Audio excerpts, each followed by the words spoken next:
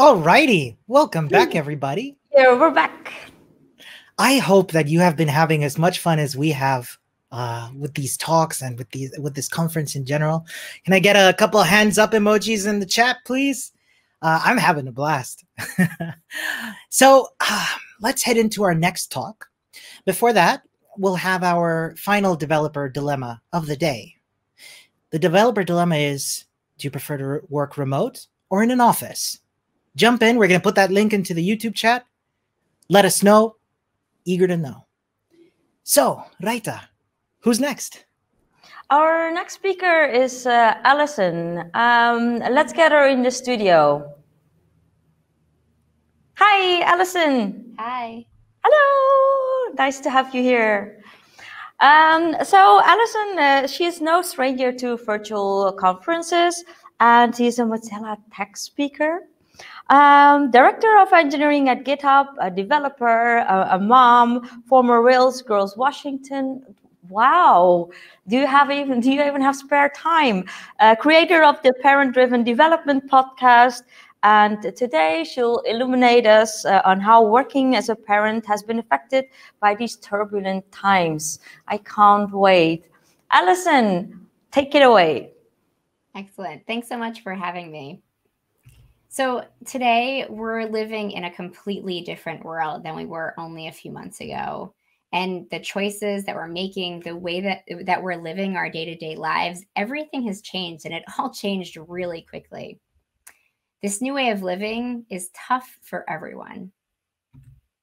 And as we navigate this pandemic around the world, you don't have to look very far to see that working parents and mothers in particular are drowning. Article after article after article highlights the long-term effects. We're expected to wear so many different hats right now. I mean, even as I'm delivering this talk, I am waiting for information about my daughter's preschool reopening, which is supposed to start next week, and my son's virtual kindergarten schedule, login, etc. I'm sure all of that will go amazingly. And doing all of this while working, doing grocery shops for my mom, navigating our overall family's health and well-being, and more. Every day is a sprint of decision-making and new situations that I need to make decisions about or react to. But this is also not a sprint. It's a marathon, and you can only run that fast for so long before burning out. I have two wonderful children, a 5-year-old and a 2-year-old. They have both become very good mask wearers. Like my intro said, I work at GitHub as a director of engineering. I work on code spaces and a variety of other teams. I'm on the board of Ruby Central, where the CFP is currently open to speak at RubyConf. I'm a Mozilla tech speaker, and I run a podcast called Parent-Driven Development about being a parent in tech. Now, not all of the problems that we're seeing are completely new. When I first went back to work after having my son, it was after only 6 weeks, and it was intense. There was so much that I was struggling with, and the isolation of being a parent in tech, the challenges of balancing it all. If I'm being really honest, there are times in the last handful of years where I just wasn't sure if I could remain in tech and be a successful mom. I thought about leaving tech more than once and going back to different fields or positions that I could do well or could do a little bit more on autopilot. You see cute pictures of parent life or kids on Facebook or Instagram, but it's not always like that. And for me, especially in the early days of both kids, it wasn't usually like that. It was hard and tiring and frustrating. It was also amazing and all-encompassing and sometimes really lonely. I reached out to other parents to ask questions, which led to me putting together a survey. So here's a little bit of what I found. In an industry that values open source contributions, GitHub as your resume, and keeping up to date with the most recent programming developments, parents were already struggling. They were challenged by job interviews that sent home code challenges saying, "Don't worry, it should only take 4 to 6 hours of focus time to complete." Do you know when the last time that I had 6 straight hours of focused time outside of my workday was? I think it was about 5.5 years ago before my son was born. And they were also challenged with staying sharp. A study from Owlet Baby Care found that parents lose a total of 44 days of sleep in their child's first year. And a newer study found that parents are sleep deprived for 6 years after they have a child. And again, all of this was pre-pandemic, where at least we could head to our easier day jobs. When I asked if having children helped or hurt their career, only a small portion of respondents self-identifying as fathers said that it had hurt their career. They felt it either helped or had a neutral impact. About 60% of respondents self-identifying as women, though, said that having children hurt their career, and even more said that it didn't hurt their career, but it changed it. Many women said that it slowed their career, affecting their overall trajectory and growth potential. Now, I venture to say that those changes are actually, in fact, hurting mothers' careers. So here's the total breakdown of parents based on if they felt that having a child helped, hurt, had no impact, or both helped and hurt their career. And here are their same choices based on mom identifying answers or dad identifying answers. So as you can see, well, in this last one, the pieces are pretty even. When you break it down, it's much different. And one thing that I do want to note here is that I don't have this information breakdown for non-binary folks or for respondents who don't identify as a mother or a father, because I don't have enough survey results yet from that population. And this data is backed up by additional research. This 2018 study on children and gender inequality in Denmark shows these results based on gender and earnings. So given all of those challenges, I wanted to talk about some solutions or some things that might help, especially now in these COVID times. So we'll start with some company-based solutions. First, allowing flexible, creative, or unconventional work options.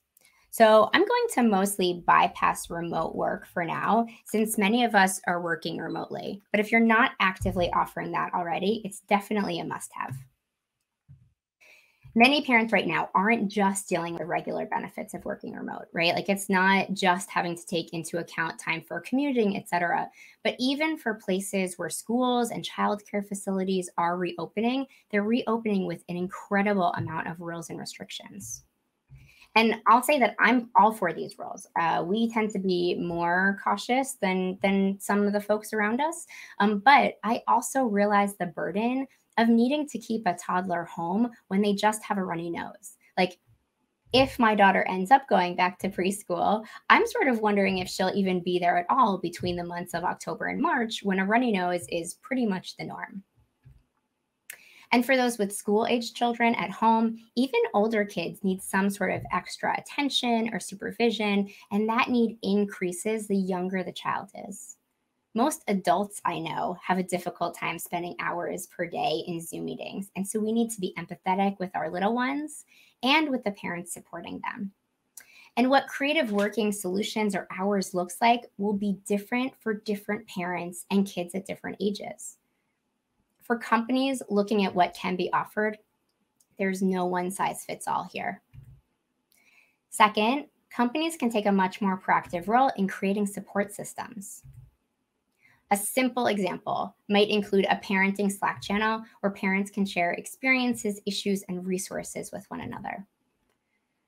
Another more involved option might be to connect parents with kids of similar ages who are trying to figure out similar things. So a hot topic right now for us at work is looking for shared resources on worksheets or homeschooling or literally anything that keeps our children engaged for more than 5 minutes at a time. And so setting up these structures allows it to be safer space for folks to discuss these successes, issues, and challenges. Finally, train managers. So managers will play some of the biggest roles in this pandemic at the moment in terms of determining whether parents stay or leave. Managers set the tone for boundaries on teams, for working hours, for meeting cadence, and for expectations in general. Managers must be trained on how to be accommodating, how to have constructive and empathetic conversations, and how to support their employees through this time. Third, create realistic expectations for parents at work.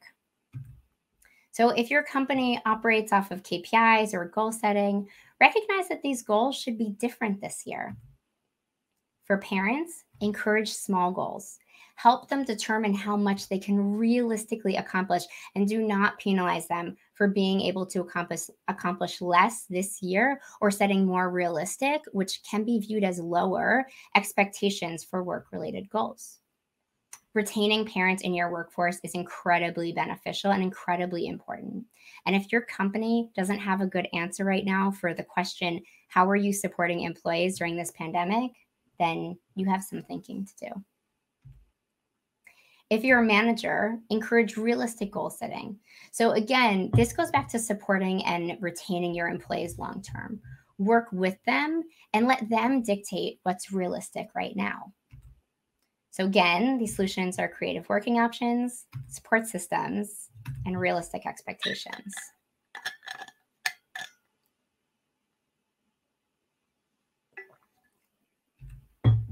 These items, when put into place, have positive benefits for the entire company. The open acceptance of diversity and intentional support around the uniqueness of a teammate's life creates that atmosphere on a team.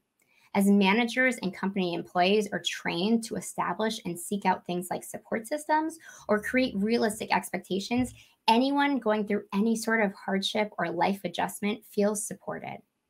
And once you've created these systems and benefits, it's easier to see how similar accommodations for others enable teams to really thrive. Support systems could help folks from burning out, and normalizing being open about struggles and successes makes it more likely that somebody who is burning out will speak up earlier. Realistic expectations encourage teams to craft better guidelines around work and promotions, which often help underrepresented minorities succeed. And creative working options help companies attract the best talent regardless of where they reside.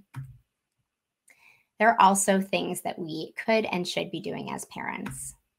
First, get rid of your parent guilt. I know it's easier said than done. There is so much parent guilt right now. There's so much that we can't do with our kids and so much that we have to let drop so that we can balance it all. But that's simply the reality of the situation at the moment. We need to realize that working and doing things that we love is still important for us and for our children to see. Next, schedule self-care days. It took me a long time pre-pandemic to do this, but now with the pandemic, a lot of folks aren't taking time off because you can't really go anywhere. But taking time off is critical. I took a week off in June where one day my only goal was to take my Nintendo Switch and walk into the woods and play Animal Crossing for as many hours as I wished. My partner and I have been working out breaks over the last few months, just a chance to not be on duty for a full 24 hours. It's important to not put off these days and to make sure that you're taking time to recharge. Third, we can only make this better if we're united. At work, we have a parenting channel, and so many folks have said that the existence of that channel and being able to share ideas, stories, hacks, and struggles with one another has been incredibly helpful. We're also in the process of establishing a new parents ERG, or employee resource group, so that we can come together and focus on what parents need. Being able to speak with one another and share challenges, solutions, and suggestions is invaluable. Just like having a support group when you have a newborn, supporting one another as parents in tech makes us stronger and better and gives us a more united voice. Next, share the mental load. So I'm going to talk about moms specifically because mothers are disproportionately affected by the weight of mental load, although this happens in non-hetero partnerships as well. In 2015, a Pew Research Center study surveyed 1,800 parents in households where they both work. They asked, who does the work of managing your children's schedules and activities? And who takes care of the kids when they're sick? There have been dozens of articles about the amount of mental load, among other things, that primary caregivers are experiencing right now. In addition to this headline, another article stated that millennial mothers are nearly 3 times more likely than millennial fathers to report being unable to work due to a school or childcare closure, even though in the US, more than 60% of mothers are now the sole or co-breadwinners of their households. I'll give a pre-COVID example. Let's say you have a partner, and let's say that that partner is great, which I've actually already found to be a pretty big assumption. Let's say that you feel like you've got a pretty okay split of work. You share pickups and drop-offs, you share who stays home with the kids on days off, you share cooking, cleaning, etc. But what about all the other stuff? Who thinks about what the kids are going to eat for lunch? Who schedules doctor's appointments? Who knows what day schools are going to be closed? Who knows what the next thing the child needs developmentally is, or sort of what's coming next? Who buys the birthday presents for the birthday parties that are coming up? Who reviews homework, plans, and packs for family trips? And now think about how many more decisions you're making, or how many more things need to be coordinated or thought through in advance with coronavirus considerations. If you're already splitting this load, I applaud you. But for many families, that isn't the case. If you're not doing it already, share this mental load. I have a link on my website to a worksheet that can be a great jumpstart to this conversation. One example of a thing that I did was I put a checklist on our door of who needed what in order to leave the house in the morning, because I realized that I was taking on the mental burden of having to make sure that everyone was ready in the morning, even on the days that my husband was doing drop-off. With that list on the door, we could both make sure that everyone had everything that they needed without me having to bear that burden. Okay, so that is disappear parent guilt, self-care days, find a community, and share the mental load. For your teams, remember that just existing as a parent on your team makes your teams better. You are organized. You need to set boundaries. You must have some sort of work-life balance. Being this role model helps everyone, even if they don't know that you're role modeling it. So, for example, last year, my team had an offsite that I brought my family to. And in order for me to be available for dinner and bedtime each evening, our day ended at 5, and we didn't meet up for dinner until like 7 or 7:30.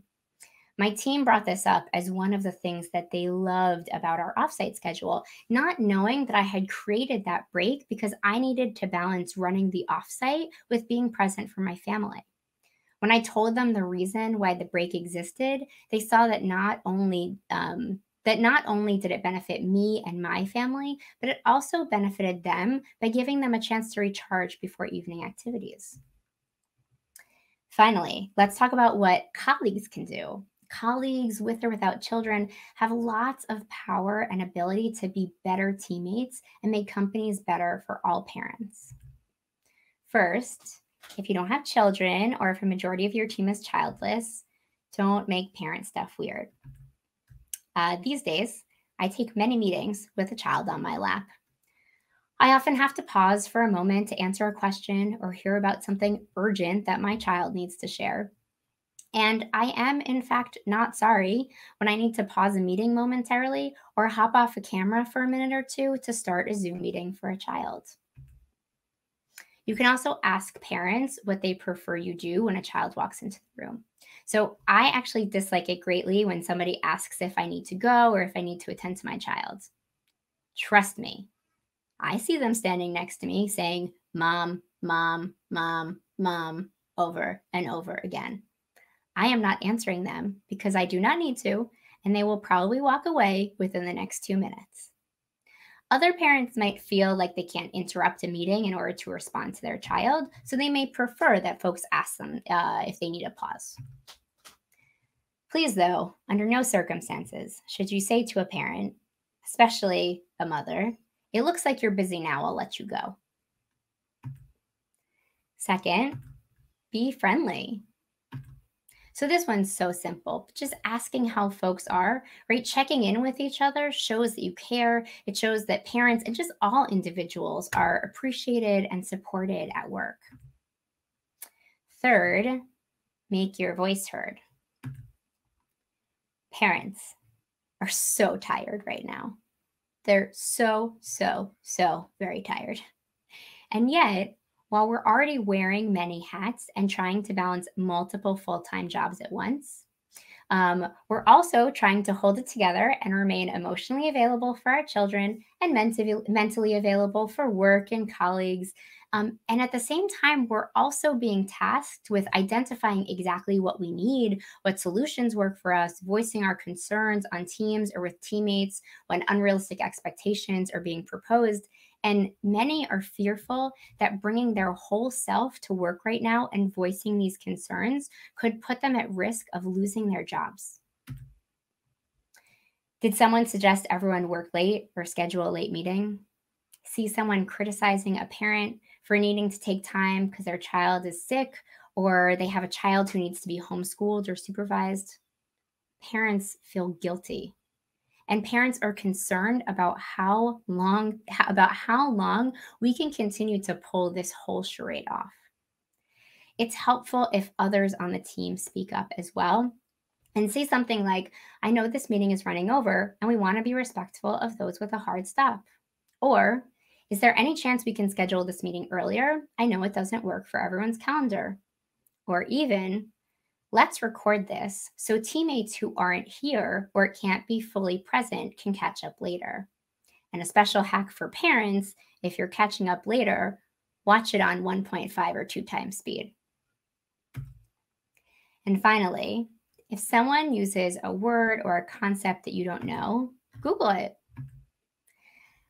I like to think that most of us are pretty good at Googling, and we generally like learning new things. So if you don't understand childcare costs or sleep regressions or anything else that a parent on your team mentions, just Google it. There are some really great resources out there to learn more.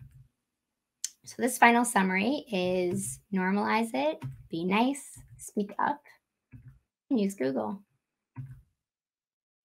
While there are specific things that colleagues can do to help parents, these actions benefit everyone and makes teams stronger. These suggestions really boil down to increasing empathy, curiosity, and an interest in your colleagues and their lives, and a desire to understand one another. When these factors are incorporated into a team's DNA, it leads to stronger, more effective teams that can support and understand one another more effectively. You might speak up about something to support parents on your team, but you're also learning to recognize situations where different accommodations are helpful.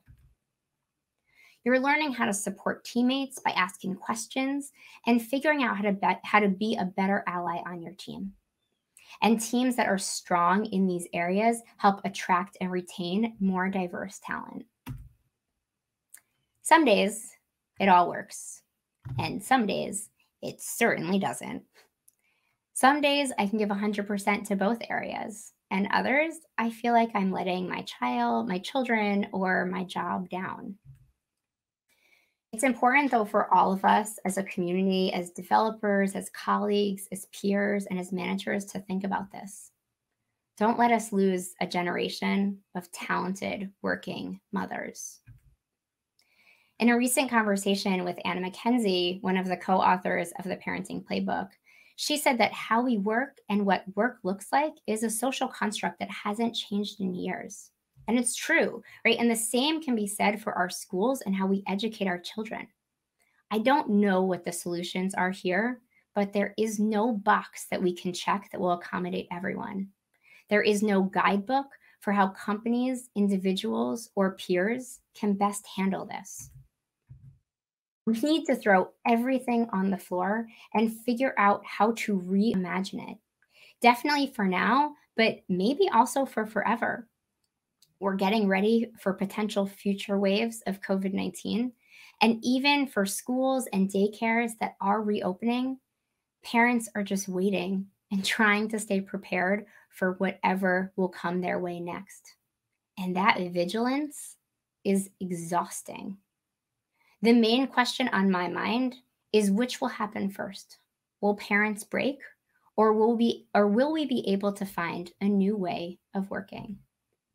And for parents, all I can say from one parent to another is that you are doing a great job. Thank you.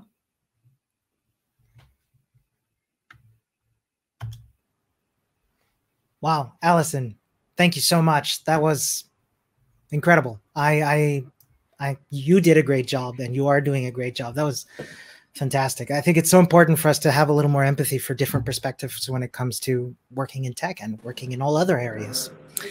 So let's give you a second to have a drink of water, have a quick breath.